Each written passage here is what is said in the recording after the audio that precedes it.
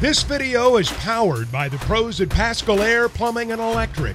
Arkansas owned, Arkansas operated. GoPascal.com.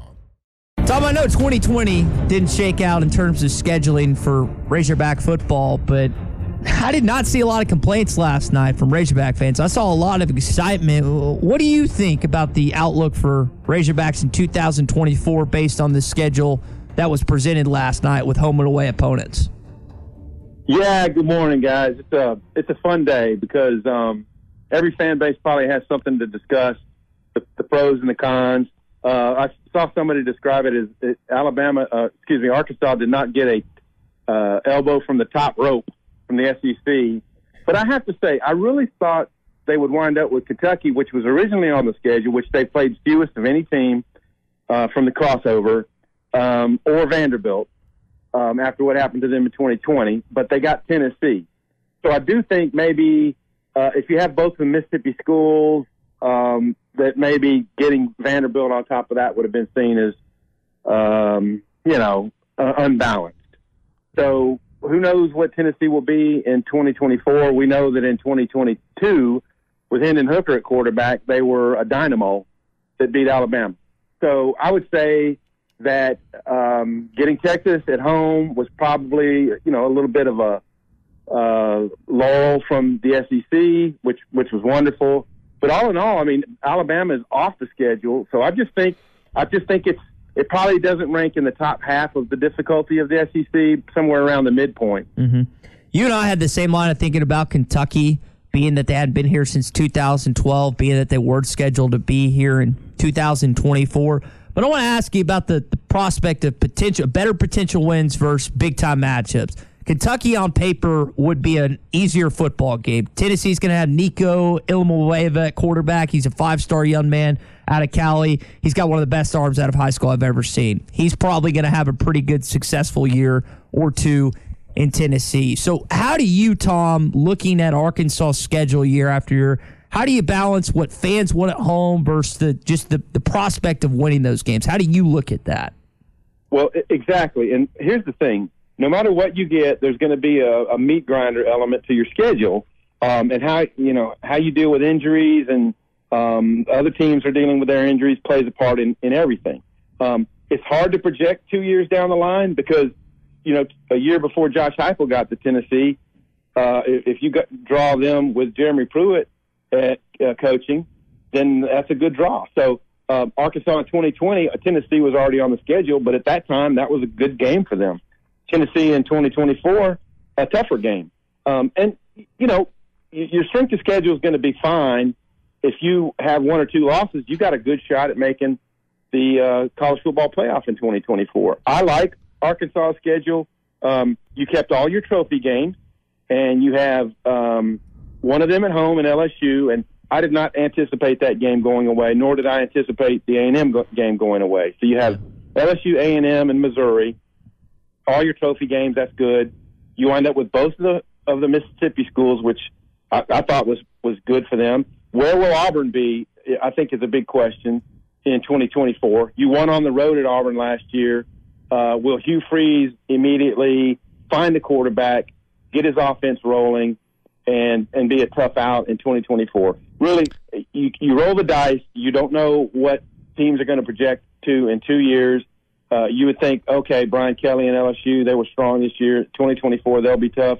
Auburn will be tougher in 2024. Tennessee could be as well. And so I just think it's an equitable schedule, and I think Arkansas fans should be happy that you've got LSU at home that year, Texas at home that year, and Ole Miss at home. That's a pretty good home schedule. So it seems like an impossible task what the SEC was trying to put together. I like the criteria, splitting up and making sure Texas and OU were on everyone's schedule, one or the other. The competitive balance, we talked about that yesterday, and how they made sure you played some of the top four and the bottom four teams and a lot in the middle. Give an overall grade. I thought this was an impossible task that Greg Sankey and his staff had to pull together to really balance this out over 16 schedules. I agree with you, Tommy. And I think, Mark Womack, we know, was the point man in 2020. And if you're an Arkansas fan, you have a beef with that. I mean, it's a legit beef. it felt like Arkansas was, in a down trough after the Morris years, and they're like, well, let's just go ahead and give, them these really tough games. So in this scenario, I think they did about the best they could. I heard Greg McElroy last night saying that he thought LSU got a pretty generous schedule. And, I mean, what is a generous schedule? Is Vanderbilt is on your schedule? And honestly, if you're on the East and you look the other side, if you have maybe Mississippi State without Mike Leach, are they going to go into a little bit of a lull? Maybe they'll be a good defensive team with Zach Arnett, but can they, manage the same offensive numbers? I don't know. But if you're on the East, I mean, drawing Arkansas is never thought of as like a horrible draw, if we're being honest. Yep. So I just think that it was a tough task, and I did like their criteria. And when you break it down the way they did, everybody gets OU or Texas, okay? So that gives it's a perfect number that each of those teams gets one of the two. And then you kept your arch rivalries. And it's interesting, I thought, that at the top of the show when they said protecting the rivalries, and they went Auburn, Alabama, of course. I think they did A&M and Texas. And then Arkansas LSU was considered like a top rivalry, but it's not played on the Thanksgiving weekend. Anyway, all in all, not a bad job. Everybody's got a difficult schedule, and I think when 2025 schedule rolls around, we're going to see either 9 teams or maybe a set number of years with an 8 team. But I really think they'll try to go back to the 9 team. And we were talking about that earlier. Is there a need for 9? I mean, now that we see the schedule in front of us, we see these matchups. I mean, is 9 games going to put your 4th or 5th team securely in the playoff? I mean, we look at these games, sure seems like there's enough strength of competition here that I'm not sure how much better you'd get with 9. I agree with you, and I do believe that they'll want to have something in place before they get to 2024, so it's not like they're going to be able to view 2024 as like, okay, this is our test run. I think they're going to have to come up with something before you play the 2024 schedule. And yes, I agree with you that strength of schedule will be fine no matter what. And because of the mandatory Autonomy 5 designation on these schedules, that, every SEC school will be fine. If you can win if you can only have 2 losses, you got a good shot at making the playoff. And sometimes I think Bama or Georgia, if they lose to each other and have another 1 or 2, they have a chance to make the top 12. So I think ultimately it's going to boil down to whether they can negotiate more with their broadcast partners to give them that 9th game, and that will probably, follow the money. I think that will probably dictate whether or not they ultimately go to a 9-game slate. But I do feel like, if you put your finger up in the wind, that was what might happen for 2024, and it didn't because they did not, negotiate more money from their broadcast partners, which will be all the ESPN, ABC company or family at that time. So I think ultimately they will wind up at 9 at some point. Tom, who's more suited for the SEC, Texas or Oklahoma? Wow.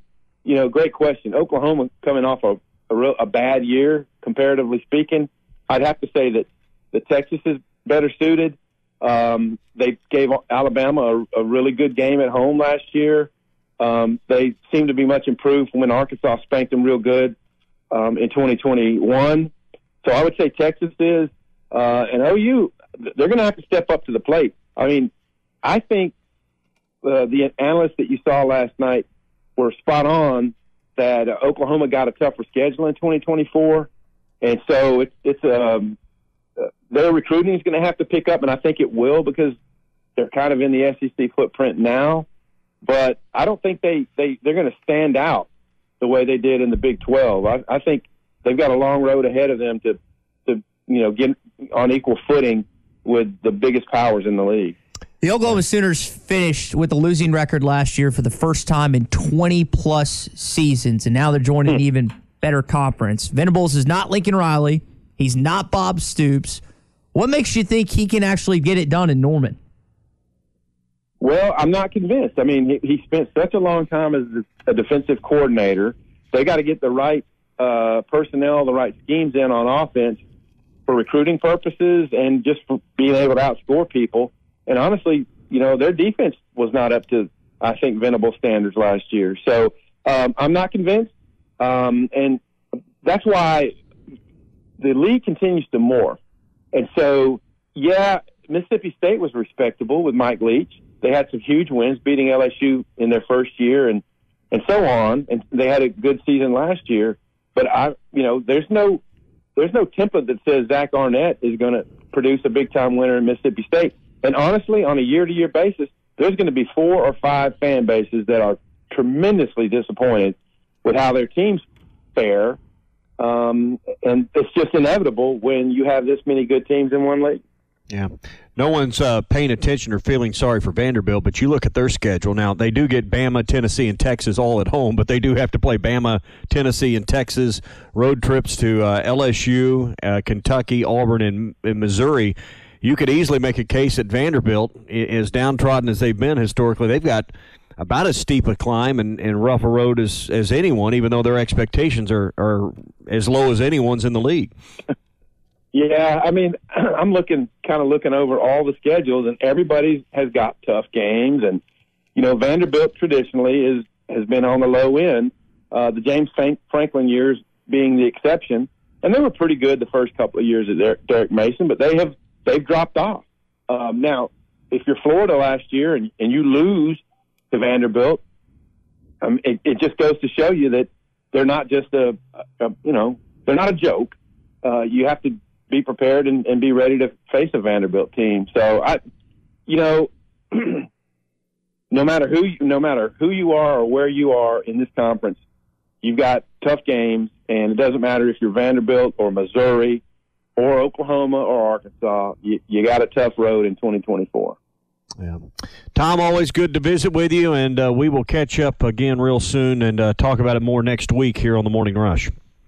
Yeah, sounds good. And a little College World Series action will be fun to talk about this week as well. All right, happy Father's Day weekend. Oh, yeah. Happy Father's Day, Tom. Thanks, guys. Take care. BetOnline is your #1 source for all your championship finals info, stats, news, and scores. Get the latest odds and the latest matchup reports for this year's NBA and Stanley Cup Finals. BetOnline is your sports intel headquarters this season, as we have you covered for all your insider sports wagering needs, from baseball and hockey to MLB, UFC, and boxing. The fastest and easiest way to get all your betting info, including live betting options and your favorite casino and card games available to play right from your home. Get in the action today. Head over to our website or use your mobile device to join, and be sure to use our promo code BELIEVE to receive 50% bonus on your first deposit. That's BLEAV. Bet online, where the game starts.